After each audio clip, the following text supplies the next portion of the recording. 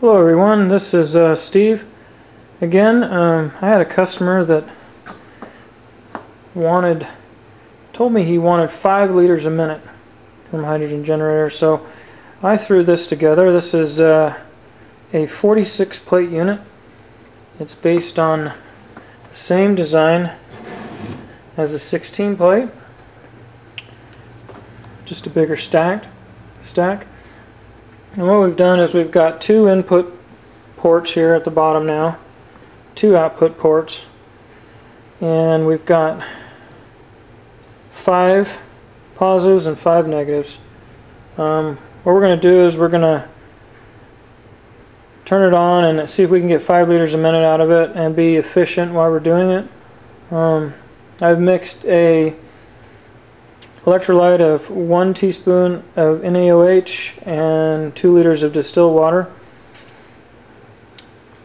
I'm going to put that in there, and also I finally now have adequate testing equipment. This Astron power supply is a 70 amp unit. I can control my voltage up to 15 volts, so I can put it at 13.8, 13.9, just like what's happening in a car or truck, and see exactly what's going to happen to the cell. So the battery charger and batteries are gone, and we'll be using this power supply, and hopefully we'll be getting some better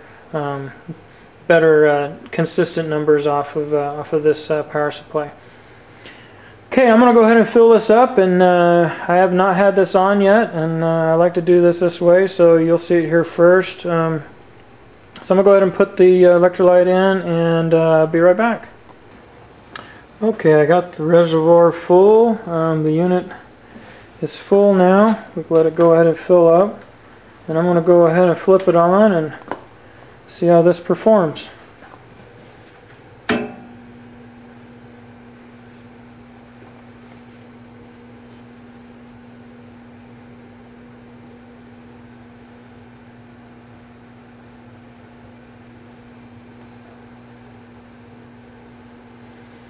Okay, set it up about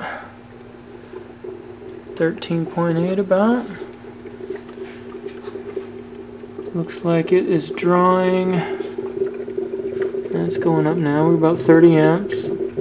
Passing 30.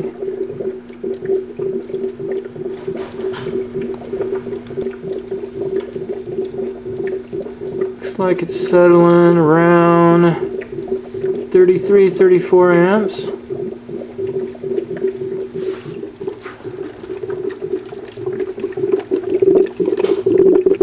And there is a ton of production going on here. We'll take a measurement on this just a little bit later.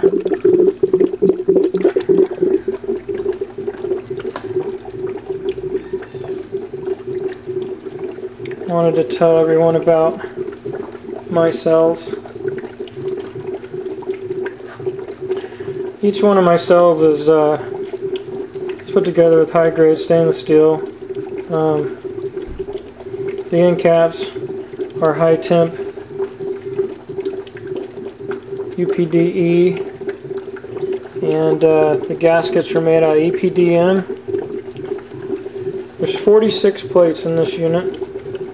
All my units use stainless steel bolts to bind the unit together. That's for corrosion reasons. If you have this in your car, you use any mild grade steel, you're going to have some corroding problems, so we use stainless steel bolts. In here, for the power contact, we normally will use a brass bolt, so that, again, so it won't corrode, and always have a good connection. On this unit here, didn't have any brass bolts, so we used a steel one just for the test. Each one of these plates is laser cut, laser drilled. Their precision, there's no warping in them when they do that. These plates don't get hot, they're not stamped out. The gasket material is of high quality, high temp gasket material.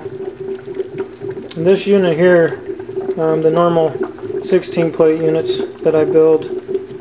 They don't heat up the water like some of the water bath cells, and also that keeps the whole system running cooler, and makes so there isn't any problems with that sort of thing. A lot of people have been watching my videos. You know that I've been searching for a winter electrolyte solution, and I do have that now. I haven't done a video on it, but I want to tell everyone that sodium hydroxide seemed to be the answer for winter electrolyte. The problem with sodium hydroxide is you have to put a lot of it in your electrolyte solution to get it not to freeze. So that would draw way too many amps for most of us in our system. So what I added to it to bring the amps down, and also to add a little bit more freeze protection, is use some pure ethylene glycol. And ethylene glycol, so this is what I'm using. I got this off the internet. I couldn't find it locally, but kind of stain there, but if you can make out the label, you can do a search online to buy some of this. What I did was I mixed my normal 2 liters of distilled. I put 3 teaspoons of NaOH, sodium hydroxide, and I put 5 teaspoons of ethylene glycol. What it did is the 3 teaspoons of NaOH they were making the 13 plate or the 16 plate dry cell run at about 40 amps, which is way too much for the cell. And what I did is I added the ethylene glycol to it, and it brought the amps back down to around 20, where I like to run the unit.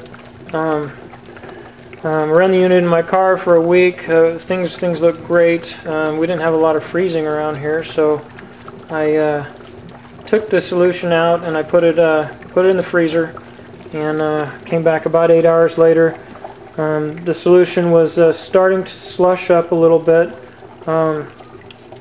but the good thing is the temperature of it was right around 15 degrees, and but the temperature inside the freezer was is -5 degrees. So not only is it protecting against freezing, it takes a very long time for it to drop in temperature. So I hope that helps everybody. I hope that that's a good contribution to the community. I will do a video on it, but yeah, ethylene glycol and sodium hydroxide working great as a winter electrolyte. Probably gets you down to about 0 to 5 degrees during this winter, and the solution makes great hydrogen. I did have some help from one of my customers. Did tell me about ethylene glycol. I did a search and got this, and I used his suggestion, and it did work. I wanted to give him credit for that. His name is Igor. Alright, so let's see. We've got this thing producing away. I'm going to go ahead, I'm going to set up the tester, and we'll see what we've got here. Okay, I don't know if everyone can see this, but get a little closer here. I'm going to go ahead and hook it up. I'm going to time it. Stopwatch. See what we've got.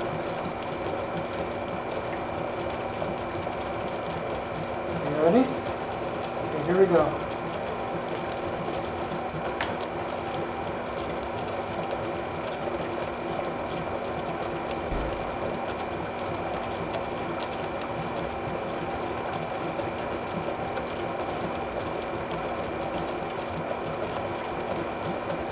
Seconds. Okay, it took 15 seconds to make 1 liter gas. to me,